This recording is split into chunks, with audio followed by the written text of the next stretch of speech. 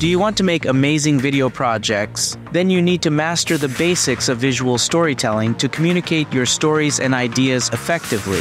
That's why you should watch this video series, where I will teach you everything you need to know. In this video, we will talk about camera angles, one of the most important elements of visual storytelling. But before we start, make sure you check out the previous video where we covered the camera movements. You can watch this series in any order. Just click on the link in the description to see the complete playlist.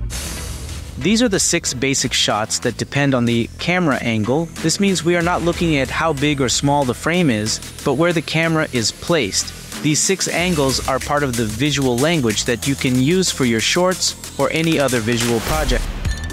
Let's start with the first one, the eye level shot. This is when the camera is at the same level as the eyes of the person or thing you are filming. It's the most common and natural one because it's how we usually see things in real life, right?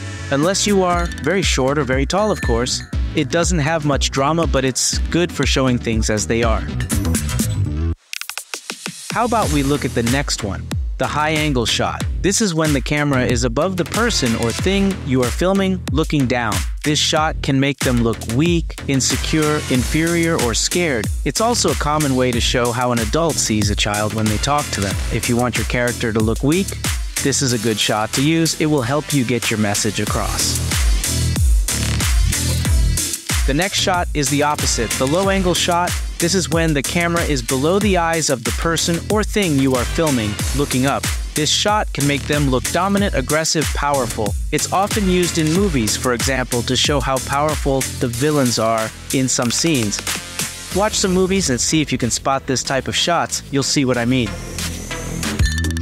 Let's move on to the next one, the overhead shot. This is when the camera is right above the person or thing you are filming, looking down. It's usually a wide shot, and the difference between this shot and the high angle one is that in this overhead shot, the camera is at a 90-degree angle, while in the high angle one is more like 45 degrees. This shot does not have much dramatic power, but rather it is used as an aesthetic effect of style. Next up is the nadir shot. This is the opposite of the overhead shot. This is when the camera is below the ground looking up at the person or thing you are filming. It's a very rare plane, unlike the others, but it can be used for style or to create movement. For example, have you ever seen that shot of someone splashing water on their face in the sink and their face goes into the water? That's one of many examples. The next plane is the Dutch angle. This is when the camera is tilted by about 45 degrees. It's like everything is leaning to one side of the screen. The horizon line is totally diagonal. You can tilt the camera to either side of the screen. This plane can show that something is wrong or that the person or thing you are filming is confused or stressed. Watch some movies and see how they use it when the main character is in trouble or doesn't know what to do. You can also use it to make your shot more dynamic and interesting. Let me tell you about some other camera angles that you might not know. For example, the cowboy shot or hip level shot.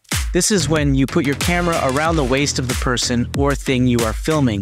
This angle is good for situations where, for example, one person is sitting and the other is standing. It's also good for showing action near the hip, like when someone puts their hand in their pocket or pulls out a gun.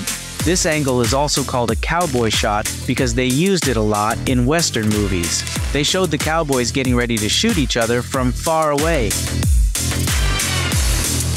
If you're enjoying this video, please give it a thumbs up and hit the subscribe button. It really helps me out, and it also ensures that you won't miss any of the new videos. Knee level shot. This is when your camera is at the knee of the person or thing you are filming. If you use it with a low angle, it can make them look more powerful. The knee level shot is not as low as a ground level shot, but it shows the same idea, and they are great for showing people walking. Next up is the ground level shot. This is when your camera is on the ground with the person or thing you are filming. This angle can be used when a character walks and you don't want to reveal their face, as in many suspense movies. It also allows the audience to form impressions of the character based on their actions or their costume.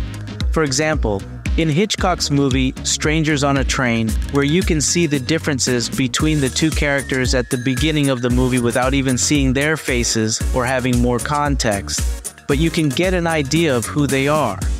Shoulder level shot. This is when your camera is at the same height as the shoulders of the person or thing you are filming, and they are actually more common than eye level shots, which can make people look shorter than they really are.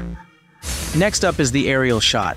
This is when you film from very high up, like from a helicopter or a drone, and you show a big view of the place. For example, you can use it to show the city where your story happens. Drones have made it easier for filmmakers to use aerial shots. Before, it was very expensive to use helicopters or stock footage, but now you can use drones for almost any project and they are much cheaper. Don't you love drones?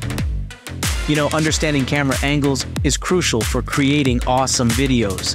And hey, don't forget to check out what I'll be teaching you in the video on your screen. It's gonna be worth it. So watch that video next. Catch you there. I'm Reynaldo Cantu, and I'll see you in the next Rebel Filmmakers video.